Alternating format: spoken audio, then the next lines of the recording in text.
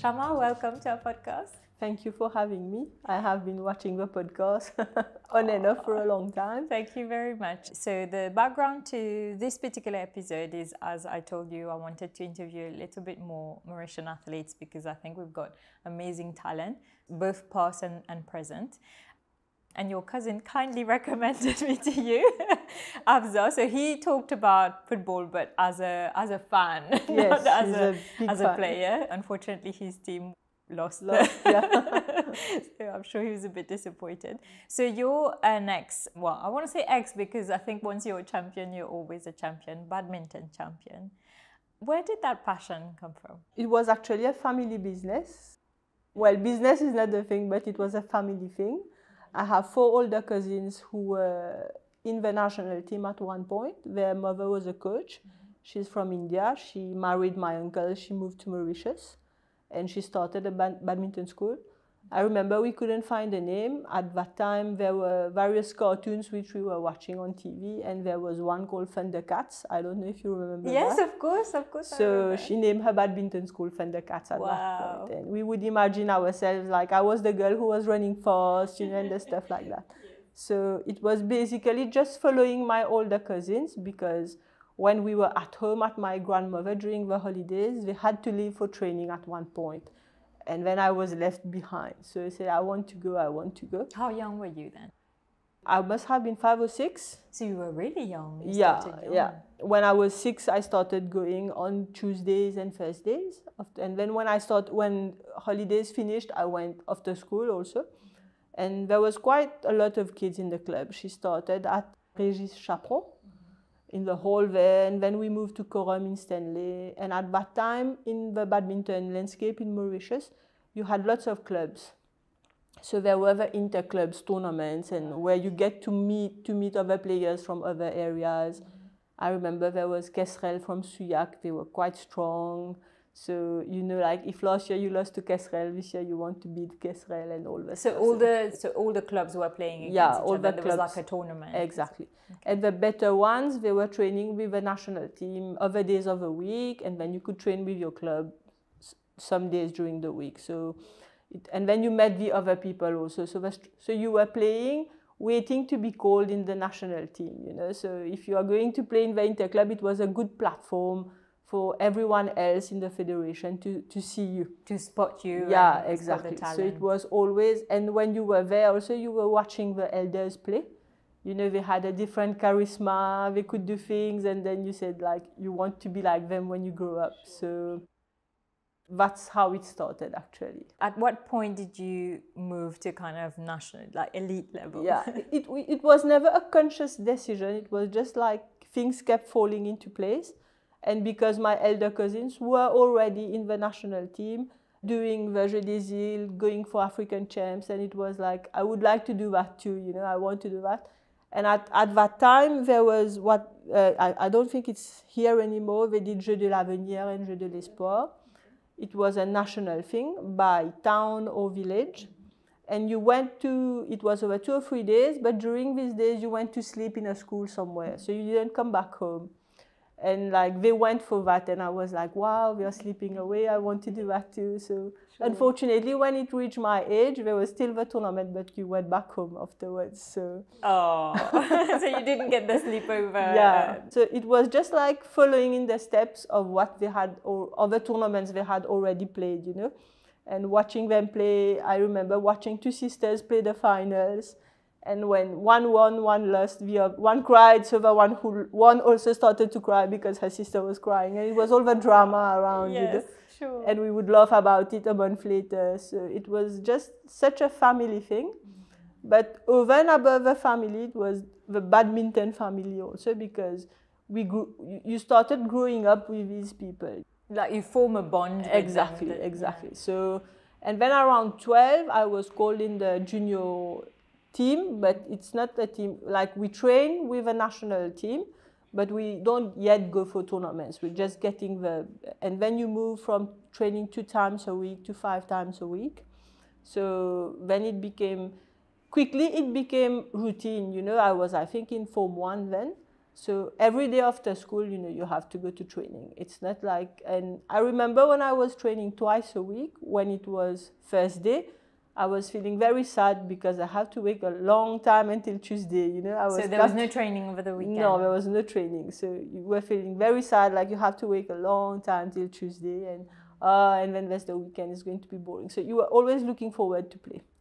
So when it became 5 times a week, it was like ideal, including Saturdays. And my parents were like, when will you do, like, you have to go for tuition, you have to go with everything. I was like... Because you were already in secondary by then. Exactly. Mm-hmm. So it was always having to manage it. And my friends always asked me, when do you do your homework?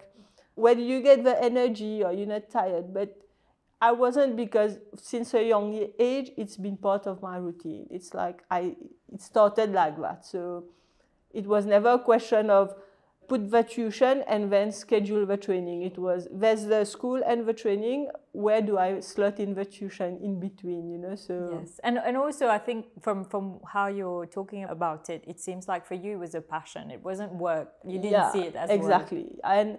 And I didn't have much, I don't remember having the ambition to be national champion or African champion or anything. It was just like loving to go to training and play. And if I didn't go, I missed it. I remember I didn't, like Christmas time, it closes for 3 weeks. I was very upset, because you couldn't even go and play somewhere. Yes. You can't play in the yard because it's not a game you can play by yourself. Exactly. I used to play against the wall. It's actually a very good training.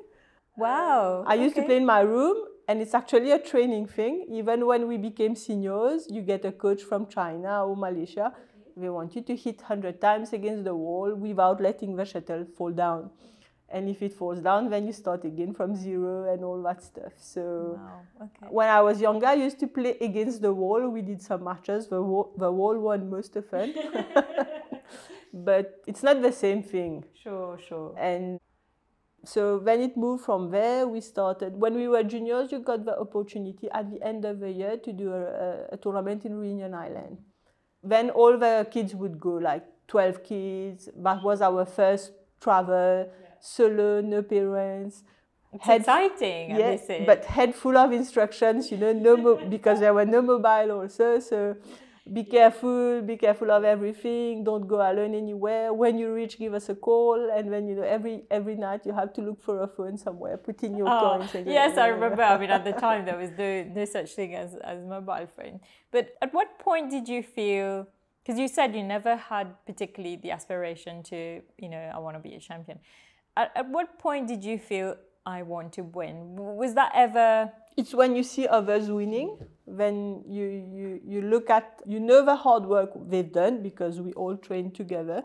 The juniors are there, the elders are here, but our training times are more or less the same. So when you look, the hard work they've put in, and when you see them winning, it's like the happiness of it and the satisfaction.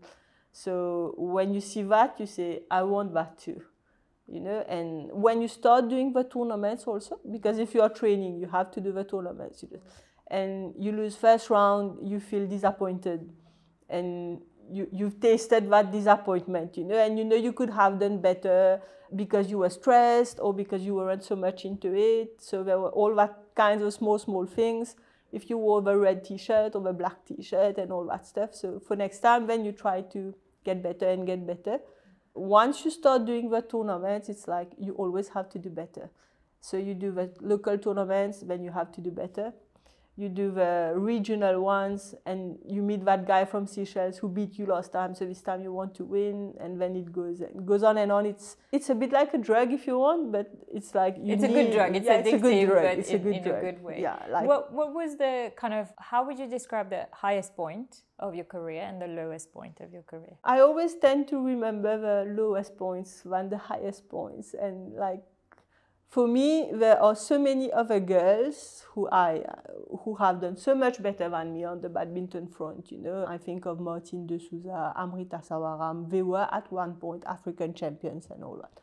For me, it's that in the years where I could have won, let's say, an African title, maybe it's a small thing that, let's say, I will take 2011. Okay. I was maybe third in the team, ladies singles-wise.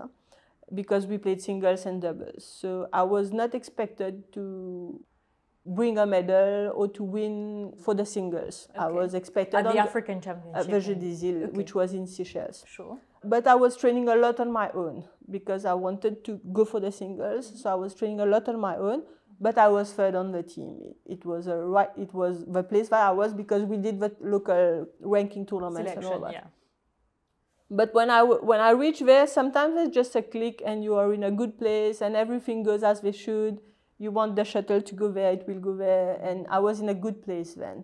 I had an injury, I was playing with it, but I was still in a good place.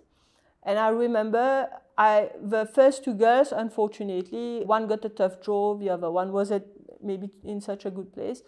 I got a good draw, I was in a good place, I reached the semi-finals quite easily. The others were already out of it, yeah. And the semi-finals, I won a match that I wasn't expected to win. So I was in the finals and I was very surprised and happy and all that. Who were you against, do you remember? I was in the semi-finals with a Seychelles girl called Alison Camille. And I had never won against her before. So I won and I was happy and I felt good. You know, you fly on the court, you are everywhere, and it was a wow thing. And then, so I won, I went back to the village, and the next day I had the finals. And I was the only one in the finals of the singles and the mixed doubles with my partner. And suddenly it all came down crashing on me, you know, like, is it the expectation you put on yourself? Yeah, I put it on myself. It's not anyone else. And I remember I was sitting on the beach and you have a knot in your throat, your chest is tight and you want to cry, but the crying doesn't help actually. And it's at that time that you need someone, let's say a coach, to be able to talk you through it. And you know, in 2011, I had already more than 10 years experience in tournaments. I played the 2003 in Mauritius. It's not my first finals. But even then, at times like this, you need someone to hold your hand. To talk you up and which was lacking for me there. Sure. And when I went to the stadium the next day to warm up, so I went before everyone else, like my teammates, and I reached the stadium, I was warming up, I was okay. And it's very, very tough. One of the toughest places to play is in Seychelles because the home crowd loves their players. Really? So it's going to be loud, they're going to tease you, they are going to be a bit naughty, and it's one of the toughest places I have played. That's interesting, because they've got such a small population that I wouldn't have have they love their players. Really? They love their players. And you know, when the Seychelles players are playing in Seychelles, so all their family, friends and everything fill the stadium. It happened for us in 2003 in Mauritius, so I can't say it's one way. And they make a lot of noise and they are mischievous, you know. So it's very distracting. It's very distracting. And I remember a guy came from Mauritius, the fan club from Mauritius came, and they opened a flag which was the same size as this room, and they let it out because they were up and they let it down. When I look at the flag, I felt such a stress. I never got into my game. No. It's like it should have had the opposite effect. Of course. You know, like it was. Is it because you felt like they expected you to win? So it's like the pressure you put on yourself. I was floored when I saw that flag, and I never got in my game. I remember, and when we started to play, I forgot it for a while. I was leading, I think 7-3. We finished at 11 or 15. I forgot. But I remember when I said, I can do this, after that I never scored a point. So, really? You know, and then in times, and this always stayed with me because this was a time when I could have won something that was unexpected. So it wasn't actually, from what you're saying, it wasn't actually technical proficiency, it was... Yeah, it was in my head, yeah. And some months later, we played the Mauritius Internationals, which is on the African circuit. But then I had started playing my singles more regularly and more seriously because before that I was thought to be a doubles player mainly. But then I wanted to give a hand to try my singles. So Mauritius Internationals, I had the same semi-finals against Alison, which I won.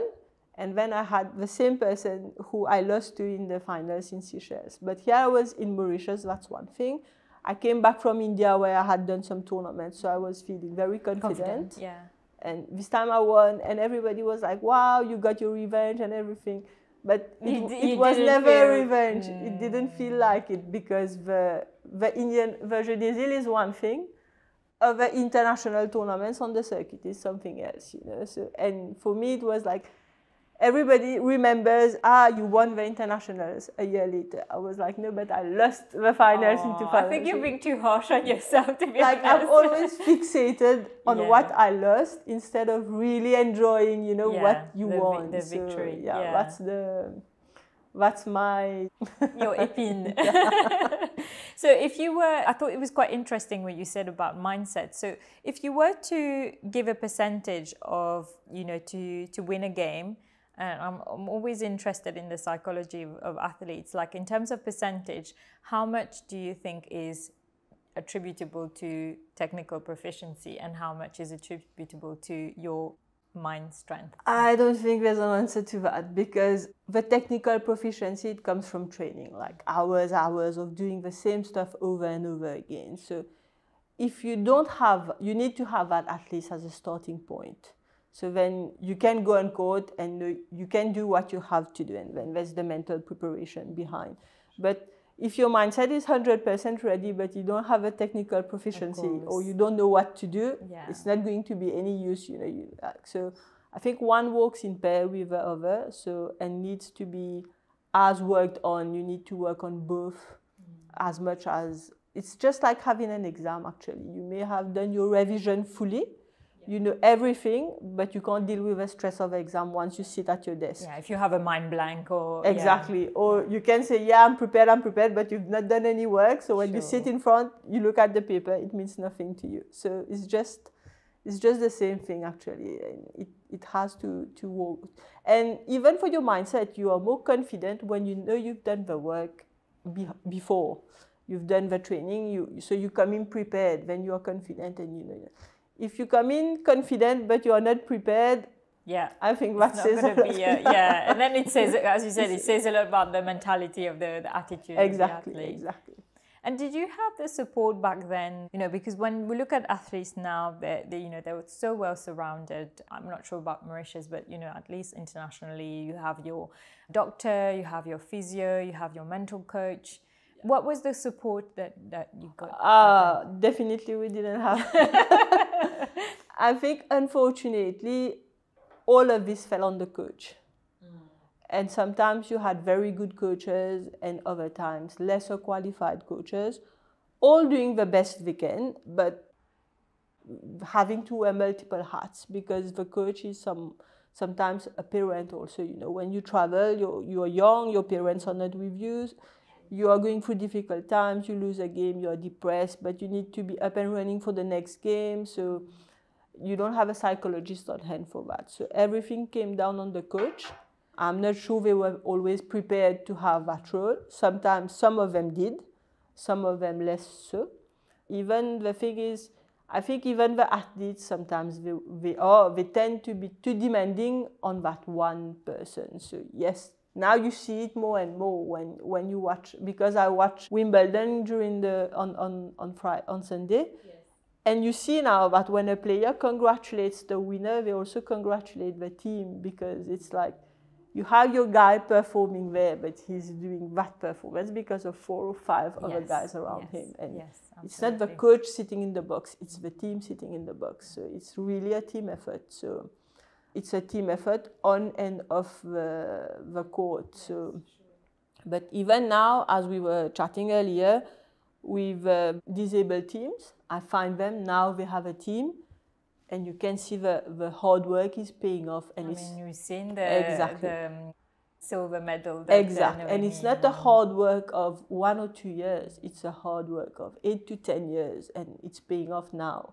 So one other thing in sports is, you have to persevere, you have to hang in there. It's going to happen, and it's never a quick fix.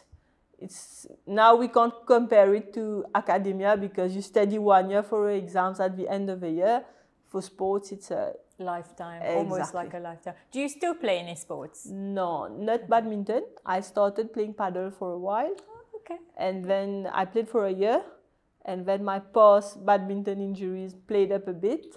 So I took a rest. Because it's quite high impact, isn't it? Yeah, badminton? it's high impact. And as you say, we didn't understand so much the importance of recovery then. Now it's as important as training. So, and I think recovery is not just physical, it's mental recovery. You have to take a break. I remember I had a coach once, we were training very hard.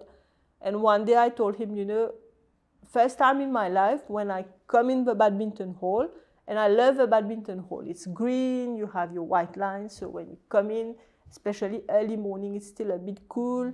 They put on the lights, you know, it's wow. So I love the badminton court, and I told him it's the first time in my life when I come in a badminton hall, I feel nauseated. It's like I don't want to be here. I know I have to play. Because you were overtrained. And then he said, you know, there's a trail. I think the trail thing was just starting at that point, the trail craze. Yeah.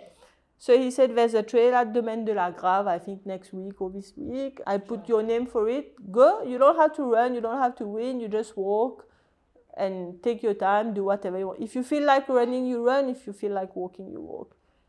And I'm actually a person who hates long distance running. Same as me. I can't run for more than 100 meters without feeling tired. Even in training, you know, there were days where you had to run like 1 hour running. That was the day I hated always. Round the court. Yeah, so just 1 hour. Even if he had told us to run outside, I would have hated this as much. And he told me, go do the trail. And I did my first and only trail. But I really enjoyed it. Since then, I went on hikes and stuff. And I walked with an old lady. I wouldn't know her or remember her now. But we walked together and we had a chat. And then she said, and then one or two people told me, oh, you're the one who plays badminton. And I felt like I had to run a bit now. Yeah, otherwise I'm going to say, how unfit is she? So I ran a bit and then I walked a bit. But it was fun, like jumping in the mud. Not too nice on the ankles and the knees also. But just to get your mind off. Yeah, and then, you know, the outdoors, just... Yeah, being in nature, exactly. And absorbing everything. And then after that, he started doing what we would call cross-training. You know, we would go on corridors, climb up the hill, walk a bit, and so that made it better. This thing usually happens after a tournament also. If you've trained very hard, you know, you focused on... It's like an anti-climax after. Exactly. So suddenly it's finished.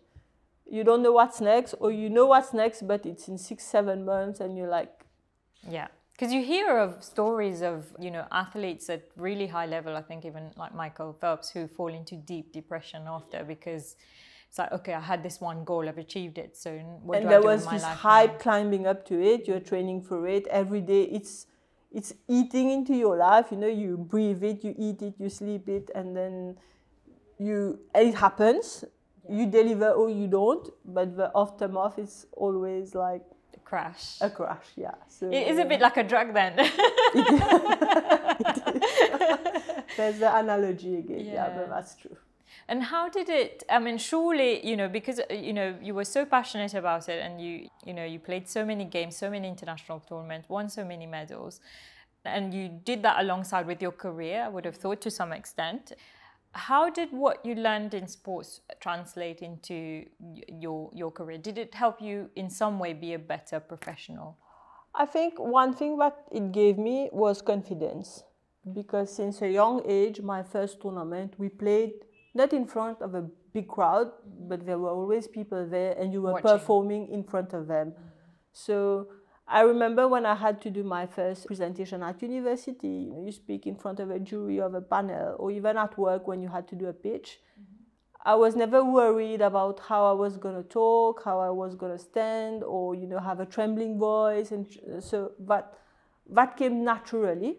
And I think it gave me a kind of edge because I was always confident, not overconfident, but I would say à l'aise dans ma peau, you know, I was... Yeah. And it always seemed nothing was like, I wouldn't say insignificant, but it was like, I have been there, but everything else was here. So really? I never took too much stress, everything was fine. You didn't take yourself too seriously. It was in my stride, it was easy. I wouldn't say easy, but it's fine. It's like, if I had a very strict boss who was very bad-tempered and was shouting all the time, you didn't take it personally. I didn't take it personally because I've been with 10 coaches. All of them had different temperaments. All of them were men. Yeah, I'm sure a lot of them were screaming as well. Exactly. So if you start working and your first boss is a strict boss and you see sometimes you have a girls crying, like I always took it in my stride, you know, it was easy. Now the bosses can't be like that anymore. Of course, so yeah, of course. Violence You'd be fired for that now. But it was part of it, you know, it helps for your carapace. So I would say I had a good carapace on me. Do you miss it? I miss the win. I miss the adrenaline of it. I miss the feel good after the training. But I don't miss the crash, you know. Like now it's a more constant and stable life. You know, when you see your kids crying about something that is very important for them, and it's funny because you really, it's in real, yeah. Yeah, you can relate. So, yeah. But it's a very stable life now. You know, you don't have, and like I remember if you've set a goal to win a very important match, you lose it.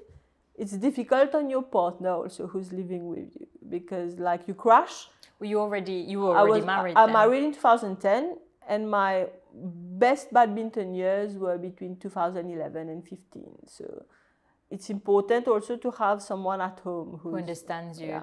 Before it was your parents, now it has to be your partner, you know, and he is very easy on that kind of like letting you do what you want to do. But also, you know, when you crash or when you are depressed, they want to be there, but you think they will not understand because they have not gone through it. But it's a different thing for them because they see you going through it, but they can't help you more than helpless. You want to be helped. Yeah, and then your crash, it can last 1 week, it can last 2 weeks.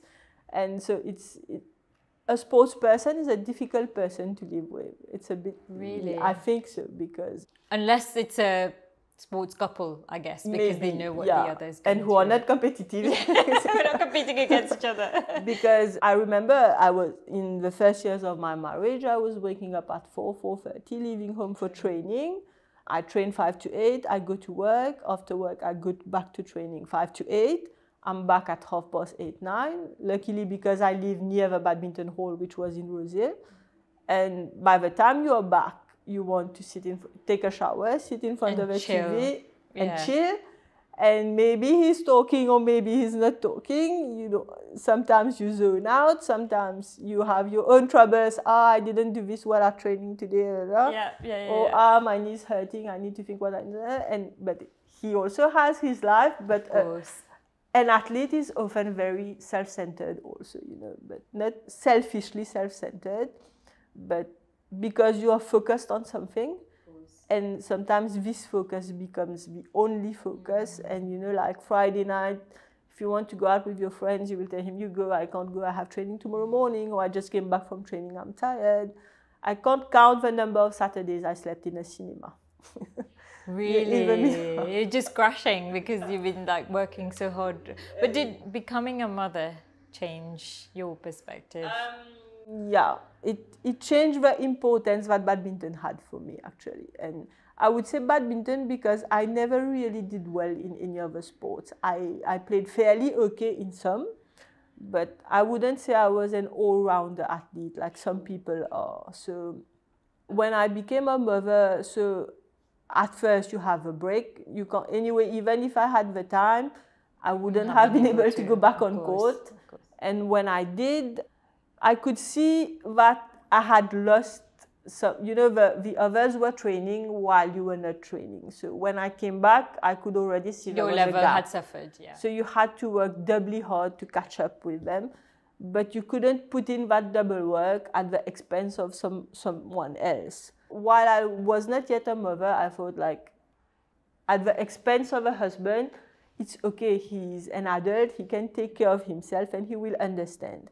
And he knew what was there going in, you know, because he knew that was your passion. He knew how my life was.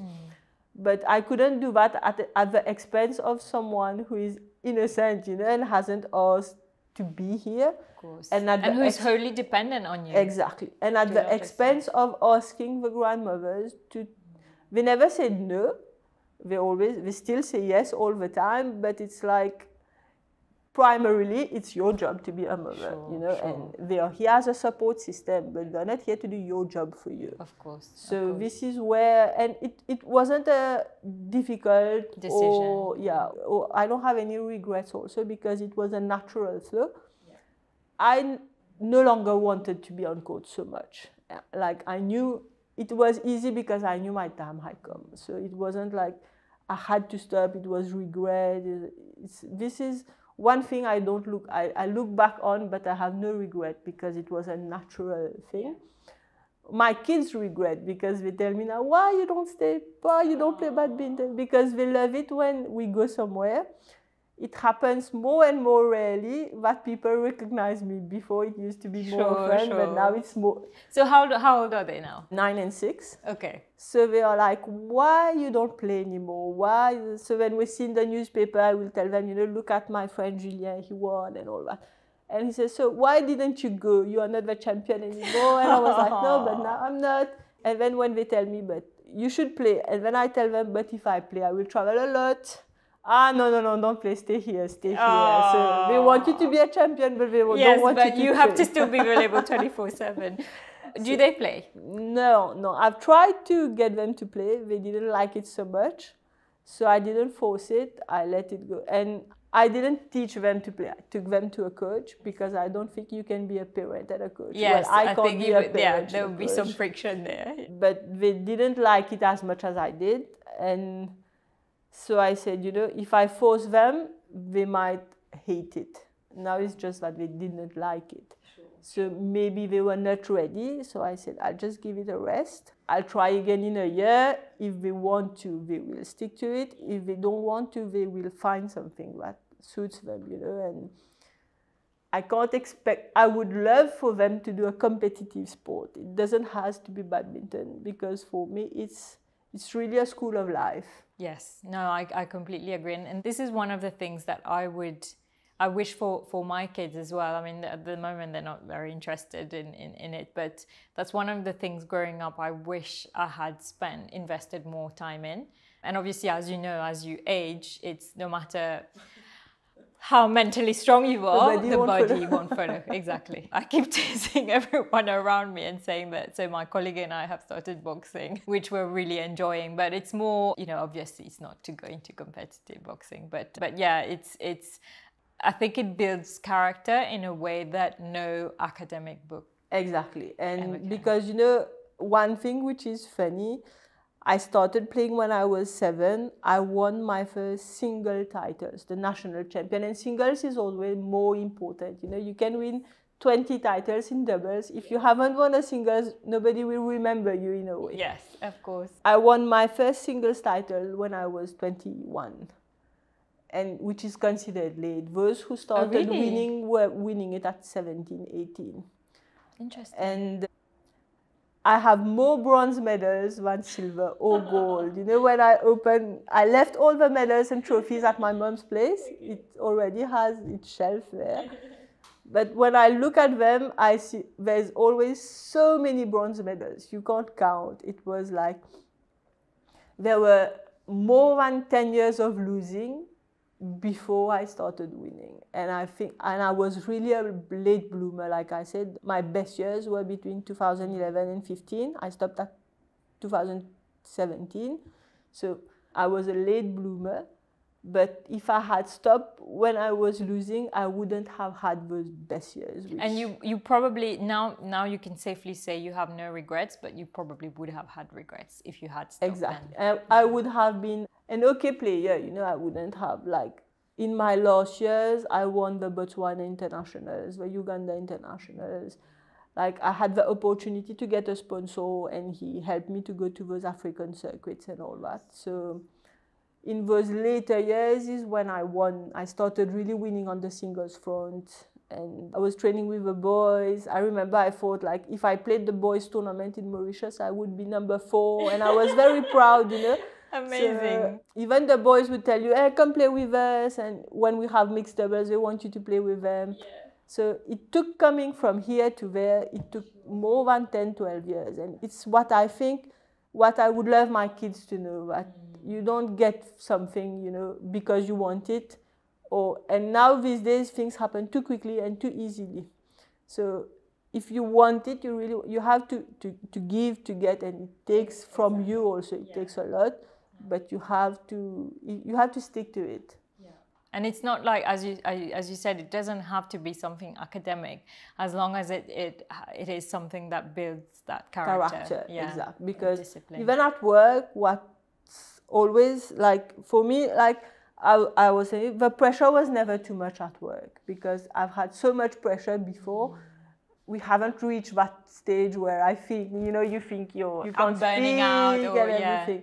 But always, it was also always persevere, you know, like you have a tough thing to do. You give to the client, he's not happy. You go back to the drawing board. You come back, he's not happy, but you keep doing your best. It's what I think, like, the sport, like being competitive taught me, you know, you keep trying to give your best, and it's going to pay off at one time. So that's, for me, that's school of life, you know. And it's what I would love my kids, or like, I really think children today need to learn that, because they get it even from me. Even though I was telling a friend the other day, I was like, I used to take the bus every day to, you know, walk to the bus stop, wait for the bus. Sometimes it's full, you wait for the next one. Now they're driven everywhere. And it's our fault. Yeah, of course it's our fault. And I remember also when you say we took the bus, well, in my earlier years, I was going to BPS in Bobassa. So after school, you have training in Rosehill. So you have your school bag, and then you have your badminton bag, which is bulky. So when you get in the bus, everybody is eyeballing, because you take so much space, you know, you hit with everyone. And when I walk from the bus station in Rosehill to the badminton hall, which is quite a long bit, because you need to go through the whole Arab town, the market, Stade Rosehill and all that, the boys on the bus station, they used to, hey, look at Torchi Ninja, look at, because, you know, you have this big bag on you. And I always knew, you know, they were there on Mondays and Wednesdays, and I had to go through that. That's probably character building as well, exactly, actually. Because you have to keep going. And then when you start winning a junior tournament and all that, they will tell you, hey, you won last week. And then, you feel your face become hot. And even in Arab Town, there was a fruit merchant there. He's still working, the guy. And he would always say, look, she's going to train, don't know if she will win next week. And then if you lose, next time you pass, he will tell you. So he's watching, you know, I never got the guts to tell him something. You know, I always walk by. But now when I go these days, he would look at me, he will just smile, you know, he will not say anything. He will just smile when I bring my kids. You know, we used to drink aluda and everything. So I took my kids. The aluda guy and the roti guy, they were always very nice. But the fruit guy, he was always teasing me. Yeah. And now when I go, he won't talk to me, but he'll just give a small smile. He's probably thinking what he was saying before. Thank you so much, Shama. I think what you've said is precisely why I wanted to have episodes on Mauritian athletes. I think there are so many skills that we can learn from athletes or doing sports just generally. It doesn't necessarily have to be at competitive level, that life is not just about diplomas and books, etc. And it's about losing and getting back up. So exactly. I think losing is actually more important than winning. You need to lose a lot, not a lot, but you need to go through that to really enjoy your win or to know how to get back up. I think that's important. Thank you. Thank you for your time. Thank you for having me.